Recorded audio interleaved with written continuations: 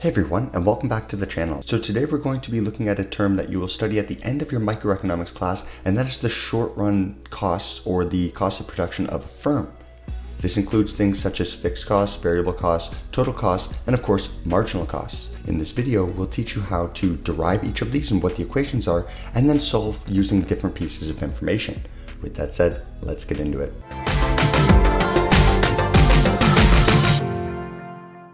So a firm typically has two different types of costs. They have fixed costs and they have variable costs. Now, we would denote total fixed costs as TFC and total variable costs as TVC. The biggest difference between these two is how they change depending on how output changes. So fixed costs do not vary when quantity or output changes. So you could produce 1 unit of output or 50 units of output or 100 units of output, and the fixed costs will always remain, well, fixed at a specific value. Variable costs, on the other hand, do change. They go up or down as you produce more or less of your good. Let's take a look at some examples of each. So for fixed costs, this would include things such as rent or leasing of a warehouse, utilities, and insurance. These things need to be paid no matter what your output is, even if it's zero. Variable costs include things such as the cost of labor, materials, shipping, etc., which will fluctuate depending on how much output that you're producing. So if there's only two types of costs, fixed costs and variable costs, well then the total costs, which are denoted as TC, is simply the sum of the two. So it's the total variable cost plus the total fixed costs.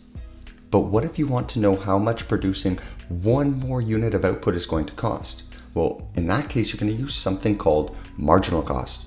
And marginal cost, which is denoted as MC, is simply the change in total cost divided by the change in quantity. Let's practice these concepts on something you might see on a homework assignment or maybe on a midterm or a quiz. So in this table, I've given you the quantity or the output, and it goes from 0 through 5, so 0, 1, 2, 3, 4, or 5 units of output. I've also given you all of the associated variable costs, so $0, $20, $35, all the way up to $120. I've told you the fixed cost at 0 units of output, and you should be able to use the information that you now have to fill in the rest of this table. So I'll give you some time right now. I would advise that you pause the video, try to fill in this table, and then we'll take it up.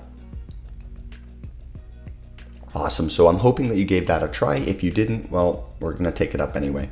So the definition of a fixed cost is that the cost won't change as quantity or as output changes, which means that if the fixed cost is $100 for 0 units of output, well, it's going to be the exact same for 1 unit, and 2 units, and 3, and 4, and 5 units because the fixed cost never changes. In this case, it's fixed at 100.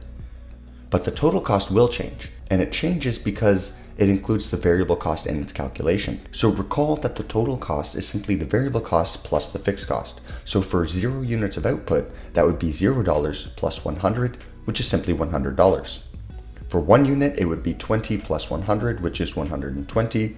For 2 units, the variable cost is 35, the fixed cost is 100, which totals to 135, and so on and so forth, 140, 165, and 220. I'm simply adding the variable cost plus the fixed cost at any given quantity or output level. What about marginal costs? Remember, marginal cost is simply equal to the change in total cost divided by the change in quantity.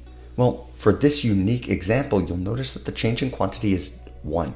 We're always going up by 1 unit. So in this case, the denominator is 1, and we don't really need to include it. But watch out, because sometimes the quantity won't be going up by a scale of 1, in which case you need to make sure you take the difference in quantity as well.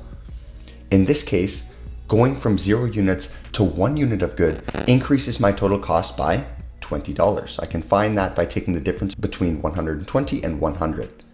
To go from 1 unit to 2 units of output, I go from 120 to 135, which is an increase of $15. To go from 135 to 140, an increase of $5. 140 to 165, $15. And finally, 165 to $220 is an increase of $55. Those are my marginal costs. That tells me how much more expensive it will be to produce 1 more unit of output. Now we're going to look at something that you should know very well in economics, and those are the averages or the per unit amounts of variable, fixed, and total costs. Starting with the average fixed cost, which is denoted as AFC, and it's simply the total fixed cost divided by the quantity. Similarly, the average variable cost, denoted AVC, is just the total variable cost divided by the quantity. And then finally, as you would expect, the average total cost, ATC, is simply the total cost divided by the quantity. However, you can also just add the average fixed cost plus the average variable cost to get the average total cost. So you can use either method to calculate that particular cost. Now let's take a look at a slightly tougher example where we're asked to calculate the averages for each of these costs. In this particular case, we're being asked to calculate the following: the average total cost of 4 units, the average fixed cost of 1 unit, the average variable cost of 3 units, the average variable cost, average fixed cost, and average total cost of 5 units. And so you can see that those are the yellow boxes in the top right table, and we're being asked to calculate each of these. This is something that you should become very familiar and comfortable with, because you will most certainly get this on your final exam and on plenty of homework questions, as it is something that you should really understand as an economics student. So I will let you pause the video here, try to solve these values, and then we will take it up when you resume. All right, once again, I hope you paused and you gave these a shot on your own. If not, well, we're taking it up regardless. Let's start with number 1, the average total cost of 4 units. Well, let's take a look at what the total cost at a quantity of 4 is. It's 165. So I have 165 divided by 4 units, because my average total cost is total cost divided by quantity. That's 165 divided by 4, which is $41.25. What about the average fixed cost of 1 unit? Well, at 1 unit, the fixed cost is $100. $100 divided by 1 unit is simply equal to $100. Number 3 is the average variable cost of 3 units. So at 3 units, my variable cost is $40. $40 divided by 3 is $13.33. The average variable cost of 5 units can be found by looking at the variable cost at a quantity of 5, which is 120, and dividing it by the total output, or the quantity, which is 5. So 120 divided by 5 is 24. Similarly, the average fixed cost can be found by going to the fixed cost column, finding out what it is for 5 units, which of course it's still 100, dividing it by quantity of 5, you will have $100 divided by 5, which is 20.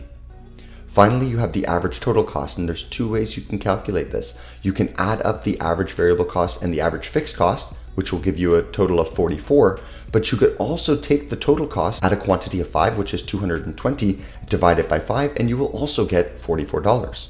So average total cost can actually be done either way. We plan on making a video in the future that looks at the AFC, AVC, and ATC on a graph, because we know that when you're first learning microeconomics, that can be pretty confusing. So keep a lookout for that video if it's something that you're interested in. If you enjoyed this video and found it helpful, let us know by liking the video, subscribing to the channel, and of course, comment in the comment section what types of economic videos and homework questions you'd like to see us cover in the future.